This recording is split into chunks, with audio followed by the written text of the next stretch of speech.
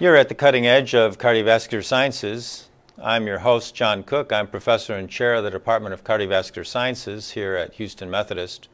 And I have two remarkable women with me here tonight that are going to be telling us about their work on sudden cardiac death and specifically using imaging to stratify risk of sudden cardiac death. Let me tell you a little bit about these professors from Johns Hopkins. Dr. Katherine Wu is a general cardiologist in the Heart and Vascular Institute at Johns Hopkins. She received her medical degree from the University of Pennsylvania and completed her residency and cardiology fellowship at the Johns Hopkins University School of Medicine and joined the faculty in 2000. Her research focuses on predictors of sudden cardiac death using magnetic resonance imaging, and also providing individualized risk prediction. She works closely with Dr. Natalia Trayanova, who is the Murray B. Sachs Professor in the Department of Biomedical Engineering at Johns Hopkins, where she's also Professor of Medicine.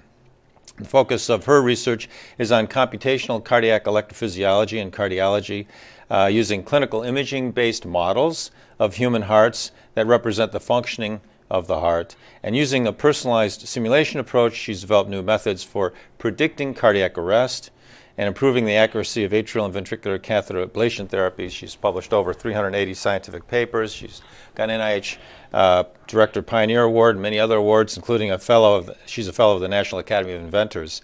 And these two women work very closely together to really enhance our understanding of the risk, stratifying the risk of sudden cardiac death using imaging.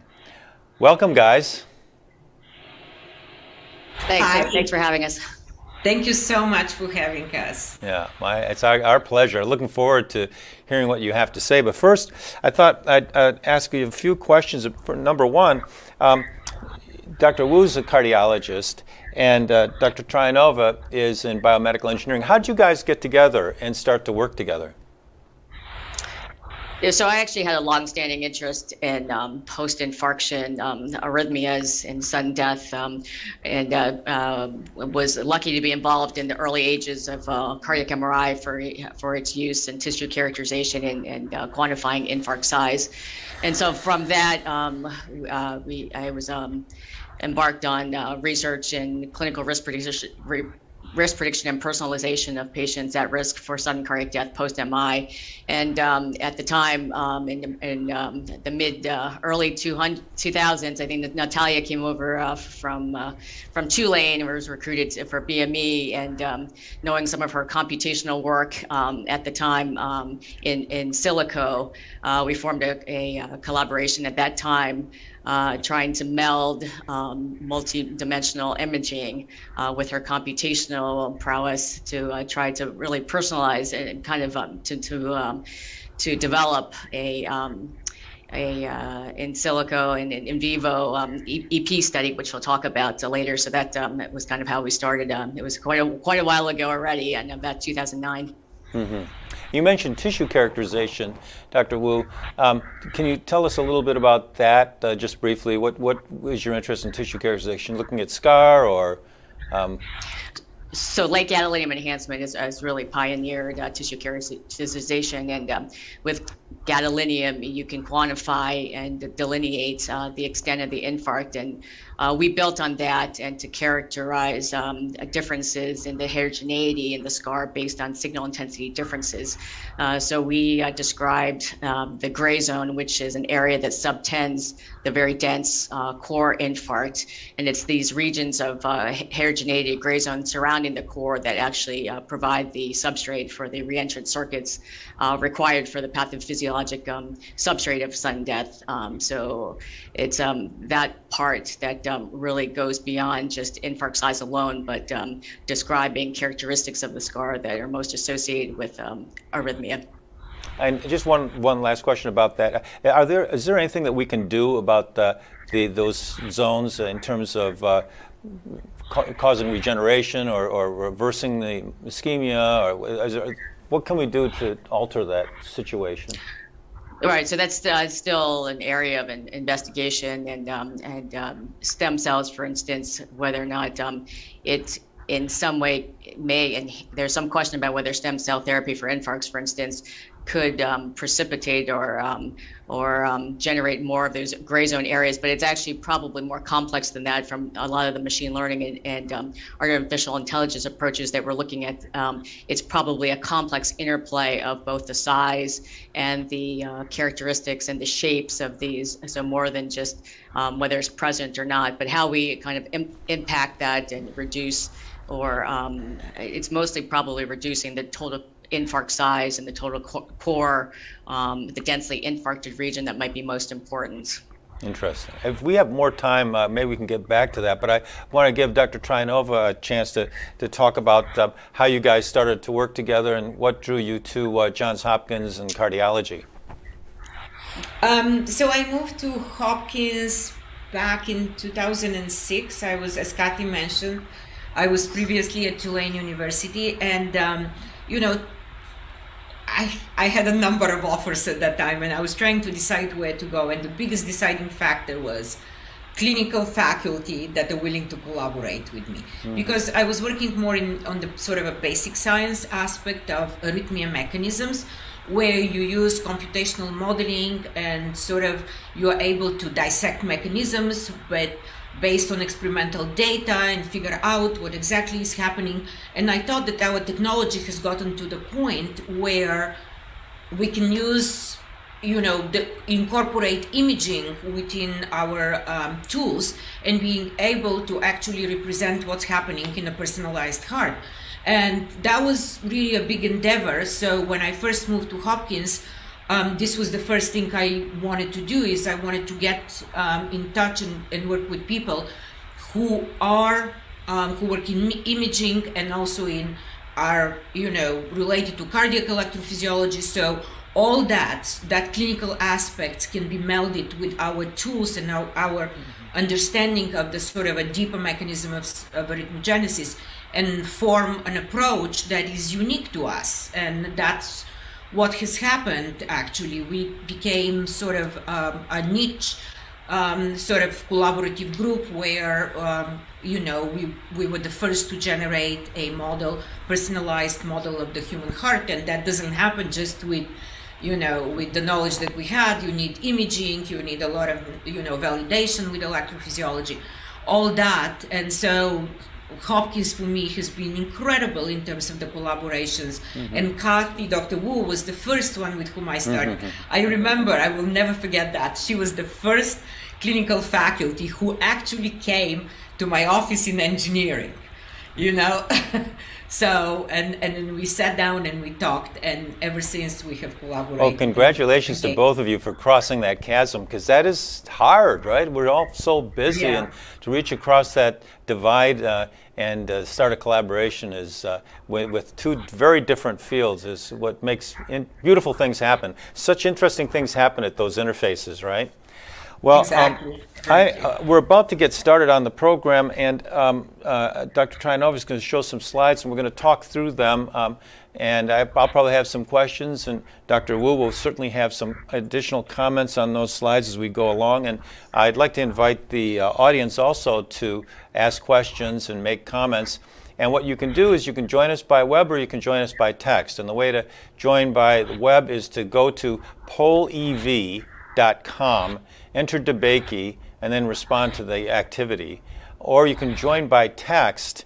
Text DEBAKEY to 37607. So you text 37607 and write in DEBAKEY, text your message, and we'll get that question. So why don't we go ahead and get started? And Dr. Trayanova is going to share her slides with us, and then we'll go through those slides, and Dr. Wu will be commenting on them as well.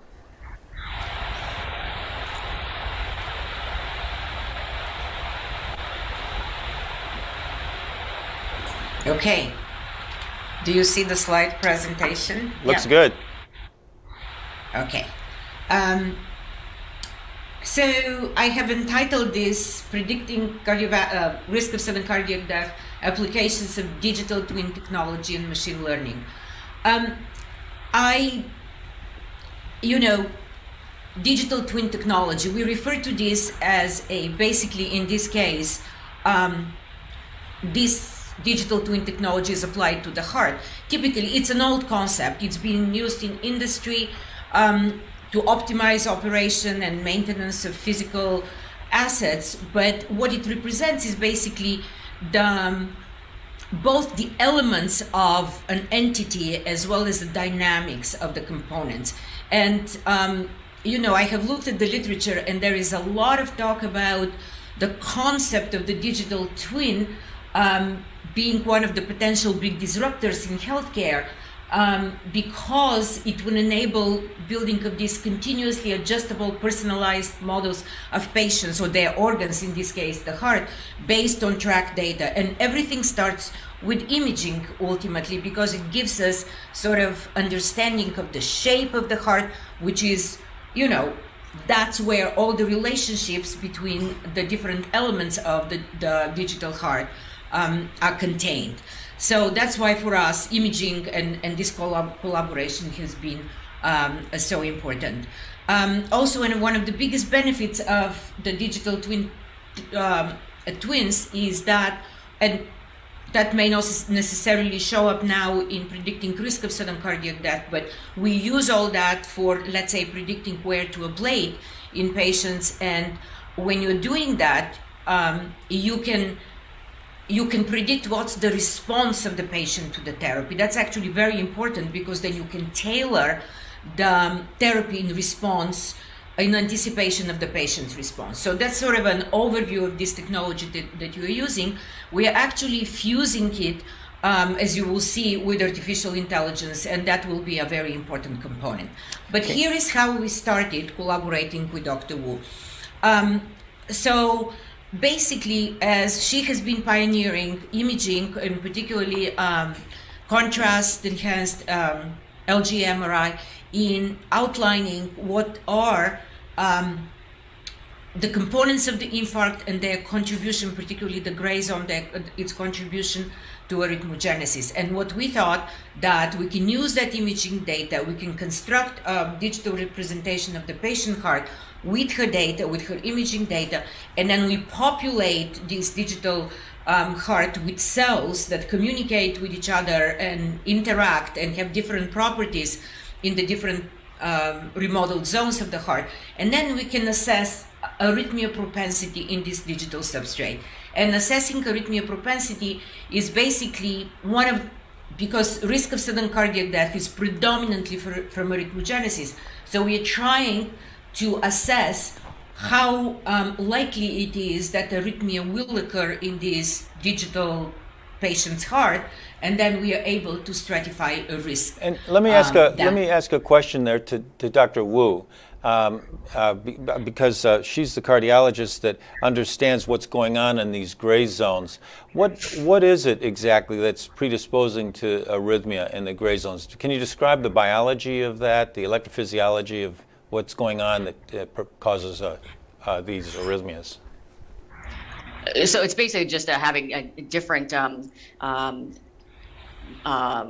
regions. The core zone is just a very densely infarcted region that's kind of the center of the infarct, and then having these interleaved normal with core digitation around the periphery of the scar is what creates the electrical inhomogeneity that promotes and perpetuates reentering arrhythmias. So we've shown that in a number of so there's been some animal models from my colleagues at Hopkins to Henry Halpern and Hiroshi Ashikaga that showed it nicely in a in vivo porcine model of infarct under high resolution MRI. You can see these really complex interdigitations of scar patterns where you have again this very kind of densely homogeneously scarred region with these kind of bundles of surviving myocytes, which that admixture causes this intermediate signal intensity on MRI that we've described. So in those regions where there's this admixture, that also create channels through which these arrhythmic reentrant circuits can propagate. can be described in a general way on MRI, but just looking at differences in signal intensity. And so in the in vivo porcine model, Henry Halperin and Hiroshi showed that these regions by MRI corresponded to inducible reentrant arrhythmic circuits using Salk electrodes, very detailed electrophysiology studies. And so we extended that in the patient population to describe in general these regions of gray zone that correspond to increased risk in patient cohorts. So in a large number of many different studies, over like 2,000, in a meta-analysis, showed that gray zone regions, larger gray zone regions, are associated with higher risk. So that's and just interesting. to add to that, if I may, also because of what Dr. Wu described, this interdigitation of sort of a viable and non-viable myocardium, if you look at the bulk electrophysiological property in this gray zone, it ends up being slower conduction velocity. When you have a slower conduction velocity of propagation, it slows the activation, and it's one of the sort of conditions that allows re-entry to set up. Another characteristic of the gray zone that has been reported at the cellular level is extension of action potential duration, and that also can, because you have heterogeneity between normal zone and gray zone, when the activation comes, it blocks there, plus it propagates slower, and all these other heterogeneities that Dr. Wu described. So it is this area of remodeled both structural and electrophysiological properties. Now, you guys, you've referred to this as being occurring at the site of myocardial infarction, but can this happen in the absence of a myocardial infarction? Can you have these gray zones occur for other reasons in the heart than trigger arrhythmias? So we've also seen it in non-ischemic cardiomyopathies. So you similarly can get these patterns when you have these dense regions of fibrosis, as well as these less infarcted or less scarred regions also. So it extends beyond just ischemic injury. Beautiful, thanks. Also in atrial fibrillation, or patients who have fibrosis, fibrotic remodeling, the mechanisms are very similar. Thank you. Okay, so I'll go ahead, and I wanted please. to show you. Or is that, would you, or would you, yeah. Yeah, please go ahead. So this is our first paper with Dr. Wu, where we predicted risk of sudden cardiac death due to arrhythmia. Our first attempt was in ischemic cardiomyopathy. It's Dr. Wu's imaging data. So it is a computational approach that takes the images, you build these models of the patients, and then predict which of these patients are going to have, or the substrate has propensity to arrhythmia. We call the approach VARP, virtual heart arrhythmia risk predictor. So I just wanted to show you how we build these models, and basically you can see here one of Dr. Wu's images. We basically, like I said, just a crude description of the segmentation, and then you can see we have an infarct, and you can see here, we reconstruct the three-dimensional geometry, and you have the core infarct that Dr. Wu was referring to in yellow, and then here we have a gray zone shown in blue. So this, in terms of signal intensity, as Dr. Wu said, those are areas of intermediate signal intensity. And then we create again, this is scaffolding for us. It is the patient heart geometry, and then we populate with different types of cells, depending on whether they're remodeled or not in these different regions. And then we would pace the heart, give it a little bit of a signal, and see whether arrhythmia will ensue, because the propagation will find its way through this complex structure and potentially re-enter. So here we did 41 patients, and you can see here, and I'll run the video again. So again, they are Dr. Wu's cohort, and the reason there were many more patients. However, for us, the quality of the imaging of clinical scans are not always necessarily of the highest quality. we've gotten better at using clinical scans. This was our first attempt, so we needed a fairly high quality of the image so we can resolve all the gray zone and the scar. These patients all had, and Dr. Wu can give you a lot more detail. This is her cohort, but the important thing is that they had ICDs implanted and they were followed up for a number of years, but we were blind to this clinical outcome. What we were provided only was the images. So the entire digital heart here is built, this digital twin of the heart is built on the imaging, the understanding that when you have different intensity on the images, you have electrophysiological heterogeneities associated with that. And so what this slide... To Dr. Yes, I was just a question to Dr. Wu then. When you have these images, are you assigning some electrophysiological property then, some conductivity? Oh, so Yes. you're assigning some electrophysiological property to the gray zone, for example. Yes. I see more than I see multiple colors though, so you must have multiple electrophysiological substrates. Yeah, there. well, you can see at the bottom. So what this slide represents is of these 41 patients, we have 32 shown here. That's how much I could fit in the slide. So and in the movie. And so what you can see here, all of these patients received ICDs. So they had devices implanted.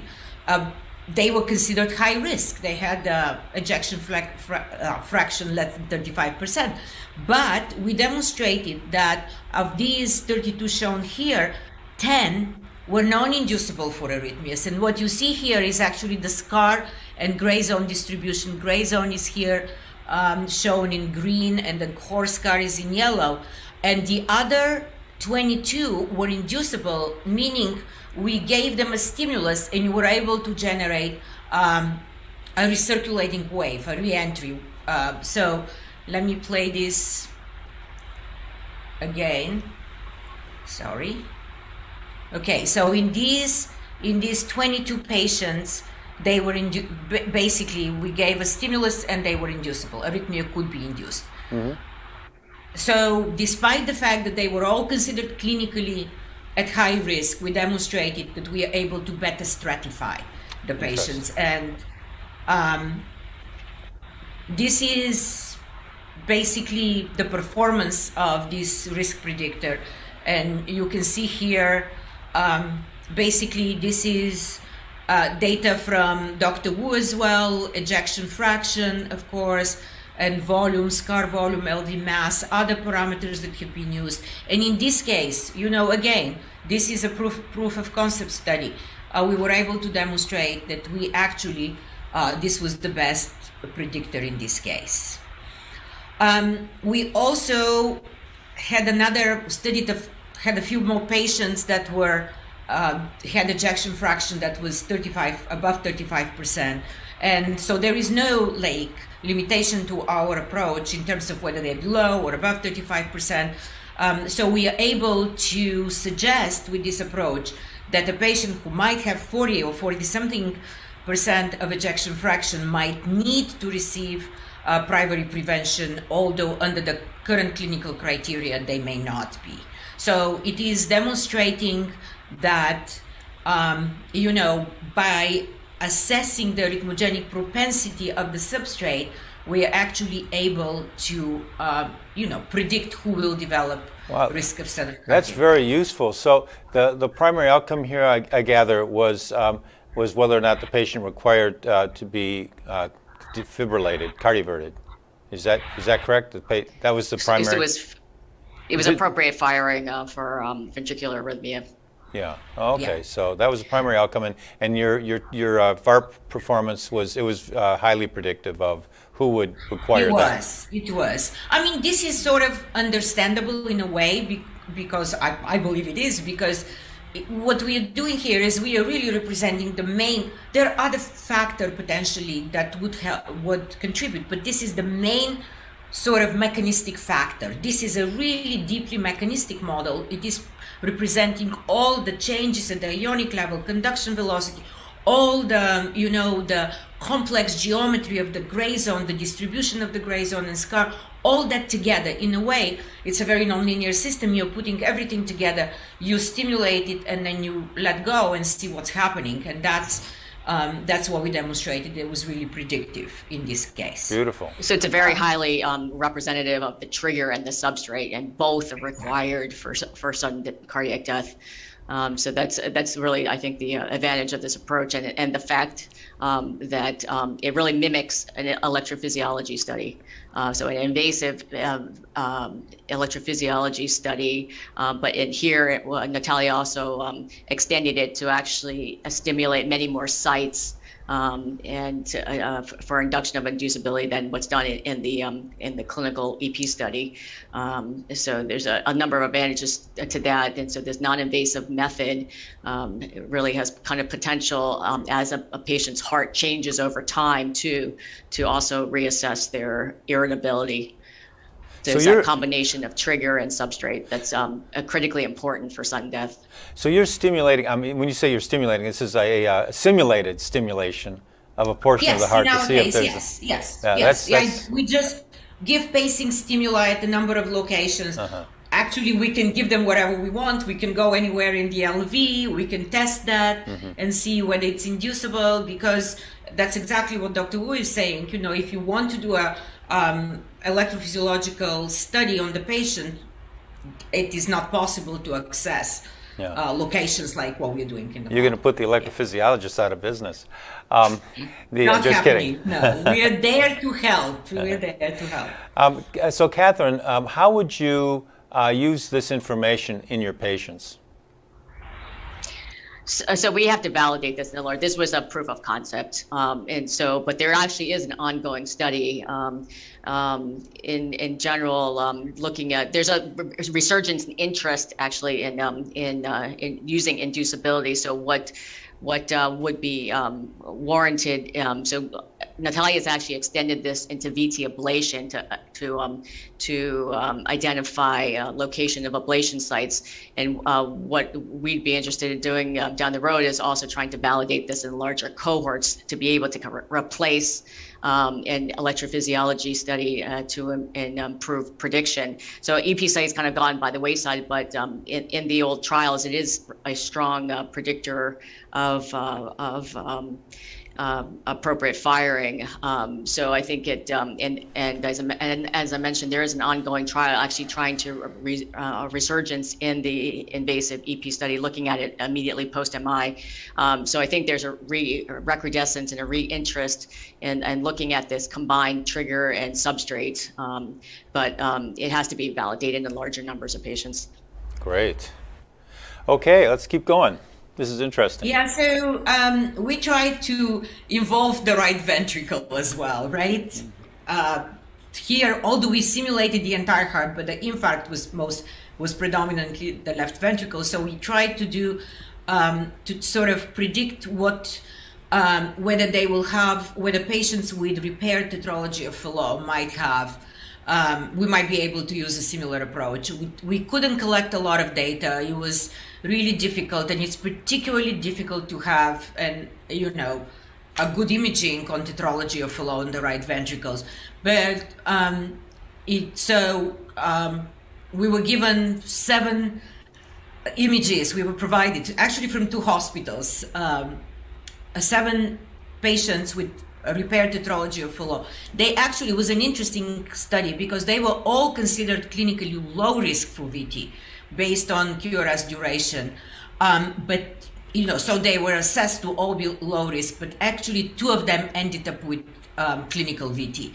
But we didn't know that. So we were just given the images again and a blind inducibility study. And we were actually able to show that we got arrhythmia in these 2 patients. Actually, these are the images from these patients. This is the arrhythmia, this is an activation map. You can see going through through the areas of fibrosis in the right ventricle and re-entering.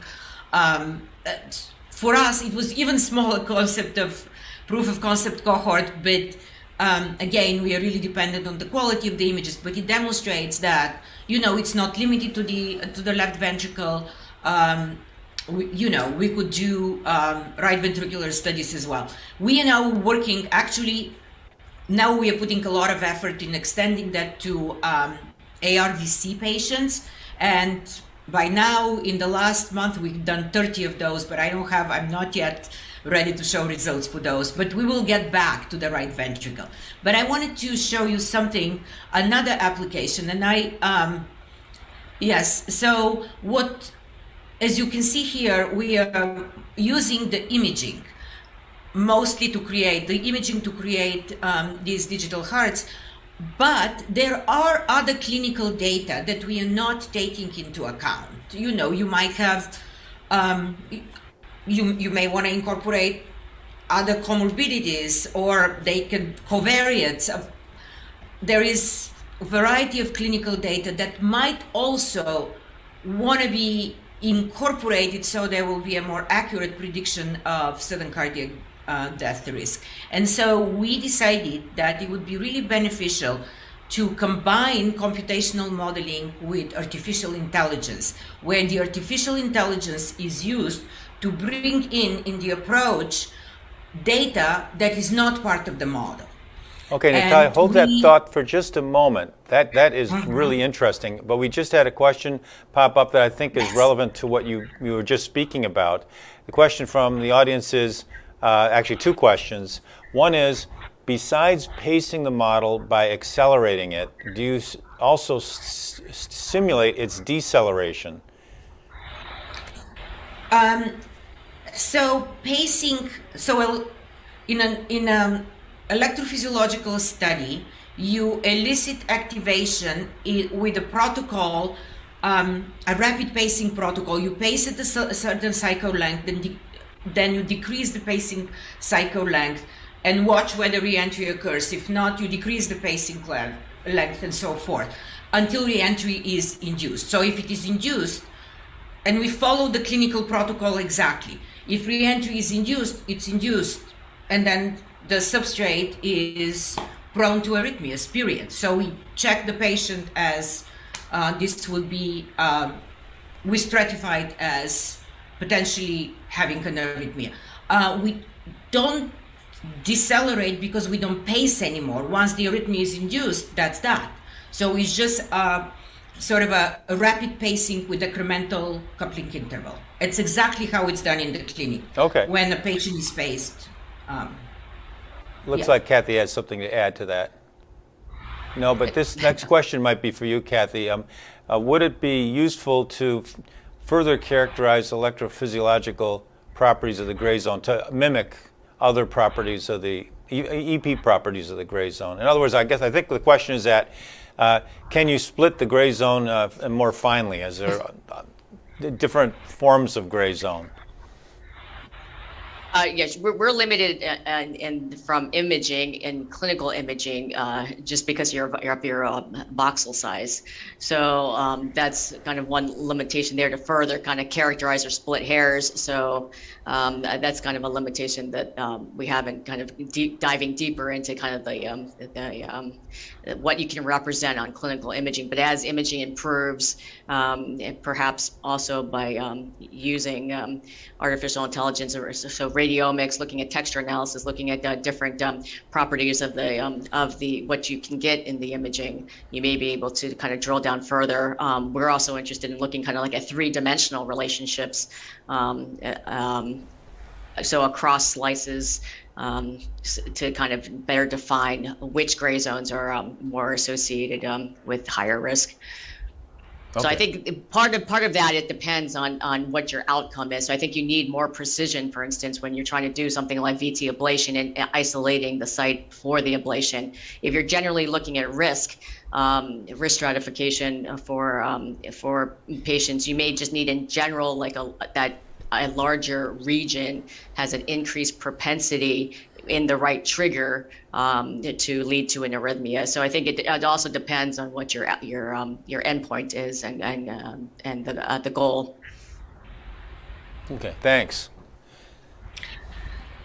Okay, so I wanted to show you our study on patients with cardiac sarcoid, and Kathy can, give you more information, but basically patients with cardiac sarcoid, typically they have two important aspects of remodeling. They have inflammation and they have fibrosis. They have a distribution of fibrosis throughout the ventricles often.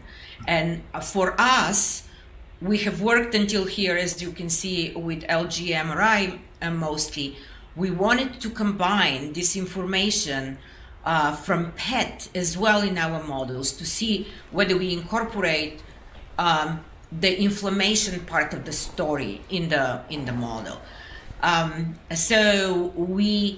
This is our latest paper, and so we created these digital twin hearts of patients with cardiac sarcoid, where here we are using multimodality imaging and personalized modeling, but also everything then comes into a machine learning multivariate classifier, because we are also taking the clinical data as well in.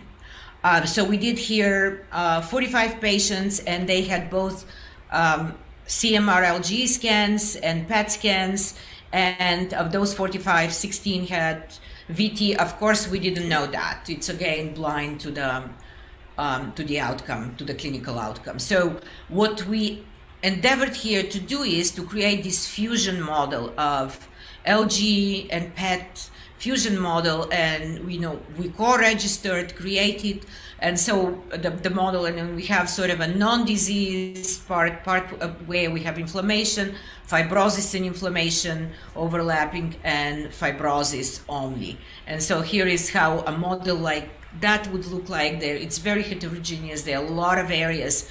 Now they end up therefore having different electrophysiological properties. We know what's happening in fibrosis. We know what inflammation does. Inflammation decreases conduction velocity, and then we have areas of overlap. There is also change in anisotropy ratios in the propagation. So all that is incorporated in a model like that. And because this was brand new, never been used before, kind of combining these imaging modalities, we had to validate it with the clinical data. And so we basically predicted where to ablate patients in patients with, they were undergoing ablation for VT, and we predicted where these ablation targets would be, and then compared it where the clinical ablations were executed. And you can see, for instance, here is one re-entered circuit, and here was the ablation, and our prediction exactly coincides. This is another one showing here. This is another patient. Some areas the ablation was, of course, much bigger because that was a substrate ablation, so the areas are larger. But we were able to validate. We had very good results with the model. And so this is now only one part of our approach. What we are doing next, so this is, we are using PET, MRI, and knowledge of electrophysiology to create a model of the patient and predict whether arrhythmia arises. And then we take the results of the computer model. This is a multi-dimensional data. Per patient heart, we had a number of locations from which we paced. I think about 10. So we had over 560 runs of the models for these patients. So all that output of the data of the simulations is combined with clinical data and also with imaging data. And so you may ask, well, why are you putting again imaging data in your predictor? The reason is what Kathy mentioned. There is also texture in the images. When you create a model, you threshold the model. You say, this is a gray zone, this is a coarse scar. So I'm thresholding the data to create the digital heart model. But I am aware that there may be additional information in the images. So then we use the images as one of the inputs in this random forest feature selection algorithm together with the clinical data.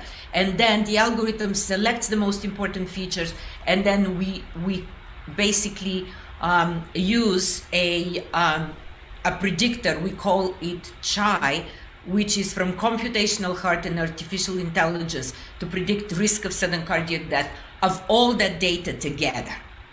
And so I want to show you the outcome of this. And you can see here, again, this is only 45 patients. And you can see here, again, quite good values for the area under the receiver operating curve on cross-validation and testing. Also, what is important is one of the hyperparameters was balancing sensitivity and specificity. We wanted to do that because if you look at the clinical test, the current risk prediction method clinically, you can see like left ventricular ejection fraction has a very low sensitivity. Fibrosis on MRI has lower specificity, the same for PET. So we wanted to create a balanced sensitivity and specificity and also have predictive capability. So that's the outcome of this approach, where we have both artificial intelligence, so starts with imaging, multimodality imaging, computational modeling, artificial intelligence, and you have a risk predictor. What's important here is, and I want to sort of for a second digress on that, people always say, oh, do you have enough data to do artificial intelligence? Well, not always we may have huge amounts of data. But here we demonstrate that the computational modeling is a source of data in a way, because it's really mechanistic and reflects how arrhythmias originate in this interaction between a trigger and a substrate. And all that is part of the simulations. So the simulations serve two purposes here. They provide mechanistic underpinning and explainability in a artificial intelligence approach, and second, they provide a huge amount of data that is combined with the imaging and clinical data, and the algorithm learns on all of that. And that's why we were able to get such, I think, really good results on a cohort of 45 patients. I got a couple of questions relevant to what you just said that popped up. Does the personalized model take into account antiarrhythmic drug effects? I think you answered that, but specifically, what about antiarrhythmic drugs? You can do that because this is a what we call a biophysically detailed model. It has ion channels in it, and so you can do that. You can say, okay, the patient has on whatever drug, how does it affect the channels? I can change the channel kinetic, and I can do that. Actually, we've done that in some of the patients where we predict where to ablate, because there you have to be here. It's like, would they have general arrhythmogenesis? As Dr. Wu was explaining before, in some cases we need more precise assessment, and then we would take into account the drugs, but it's possible.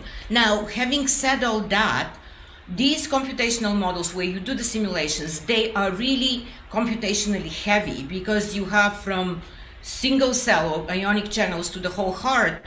And so our goal here would be to decrease the computational load by sort of mixing artificial intelligence within the simulation, so you don't have to run the cycle all the time. You can do much faster. So that's one way we are going. But then we want to also have a broader incorporation of clinical variables. For instance, ECGs. We are working now in incorporating time series in these predictors and so forth. And I have here a slide that I created about other uses of AI in risk prediction. Like one of the papers is actually Dr. Wu's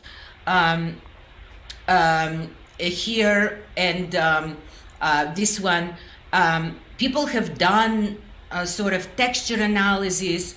They have tried to do just electronic health records for prediction of sudden cardiac death.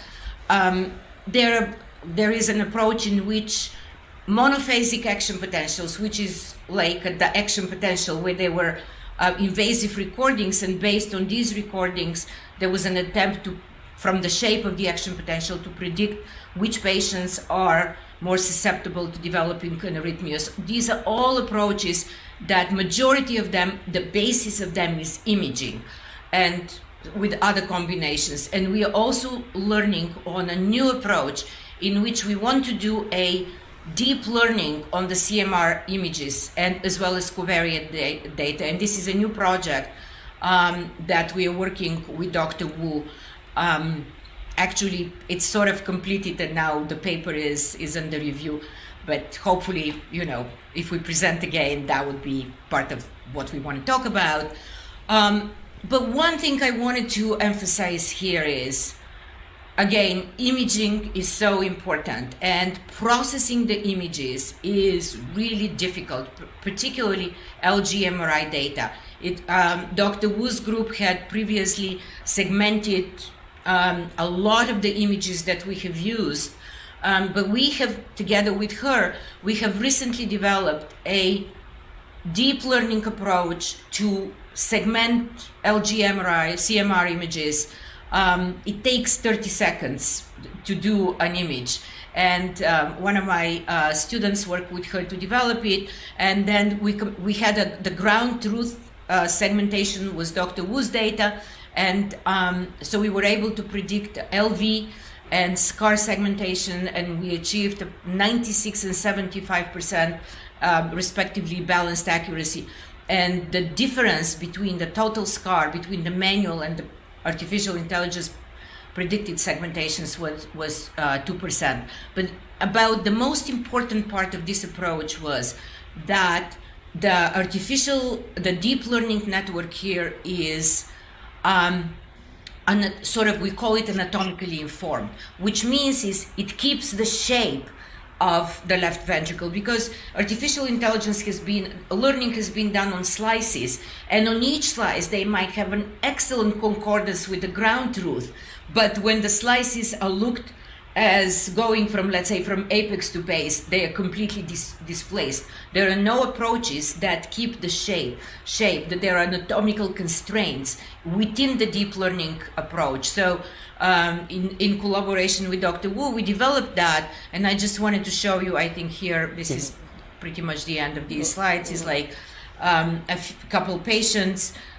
So this is the ground truth segmentation and the predicted segmentation, and you can see it's pretty good for 30 seconds per image. So we actually adopted this approach for non-ischemic cardiomyopathy, and actually currently it's being used for patients with hypertrophic cardiomyopathy.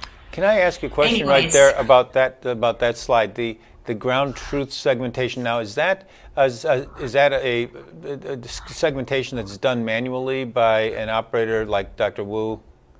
By Dr. Wu's team, yeah. Okay, and so then you're comparing the manual calculation of the scar area to the predicted by algorithm. And yeah, by the deep learning network, yes. The deep learning, and the deep learning network. You said something about it's just a 30 seconds of imaging. 30 seconds per image to do that. I see. Okay. And you can get the results. Wonderful. And it's a full LV shape. You have all the slices and they are lined. Okay. So it's not like sticking left and right. Okay. Yeah. Anyways, so as you can see, it is a complete marriage of imaging and tool developments. And we believe in this marriage where the imaging is always part of clinical practice, but we also hope that the computational modeling and the artificial intelligence will also become major tools, and it will be made in such a way that it really is usable at at the point of care, not just a study that demonstrates that the tools work. But bringing these tools to the point of care, and this is a very sort of an important point to me in what we're developing, really requires institutional commitment and engagement of all stakeholders. You need to have a platform in the hospital where these tools are deployed, and software engineers that can hook some of these algorithms to electronic health records, and this will make everything flow seamlessly, but we are kind of far from that, and I think this is really an important point. Oh, you've come a long way. It's a beautiful collaboration, and I just really think you guys are onto something very unique. I didn't realize it had advanced this far. I have a couple of questions from the audience. Going back to the personalized model, one of the questions was, did you observe differences in response to antiarrhythmic drugs in the model? We didn't specifically test antiarrhythmic drugs. We didn't do response to drugs. It was just whether the patient, with its structural and electrophysiological remodeling, are they susceptible to arrhythmias? That's the question that we answered. They might have been on drugs, but we didn't test effects of drugs. And a question to Dr. Wu, is this modifying your therapy at all of your patients? Are you using these imaging, advanced imaging approaches to treat your patients differently? For sure, imaging definitely for sort of tiebreaker situations. It hasn't made it to the guidelines yet, so the difficulty is there's no accepted thresholds yet to act on. But personally, yes, if someone doesn't have scar, I'm pretty low likely, or very low amounts of scar in gray zone. It's a low likelihood for me, particularly in this day and age of automatically recommending ICDs. It's always a shared decision-making process with the patient. So I think it's an additional factor that it definitely factors into other disease, not just ischemic cardiomyopathy, but even in HCM. So imaging already has made a bit of impact on how we consider and risk stratify patients. So definitely the amount and the composition of scar does make a difference clinically. Just to follow up on that, if in a patient post-MI has got scar, is there some threshold of scar that would make you more or less likely to advocate greater intervention like an ICD? Do you have some sort of threshold there? So we have it from our studies. Generally, it's about 5 to 10 grams of gray zone. So I'll tell you about a large study that I actually am involved in, which is called PROFIT. It's out of Europe. So it's a multinational study.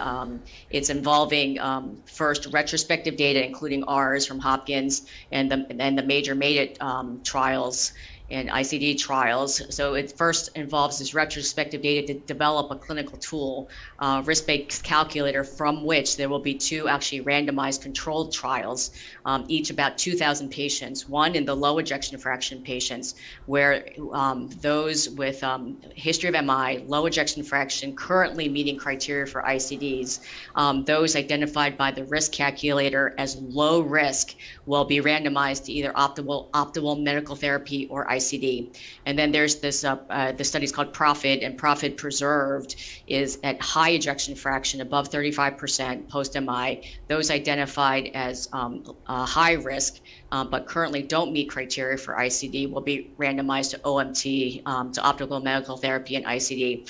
So I'll tell you, so based on our the initial analysis and the machine, so they're also doing a number of machine learning methods. It's 85 variables from 200,000 patients. So what was interesting, and the initial results of this study were presented at the European Society of Cardiology in September. So the area under the curve for LV ejection fraction alone was 0.60, so which is relatively good, and no other clinical risk factor outside of imaging added to that prediction. So now underway is looking at all the MRI variables, actually. So I think we will actually make headway and validate some of these thresholds that we've reported, and I think it will make a big impact, because there basically is no other clinical variable beyond to improve the risk prediction from EF.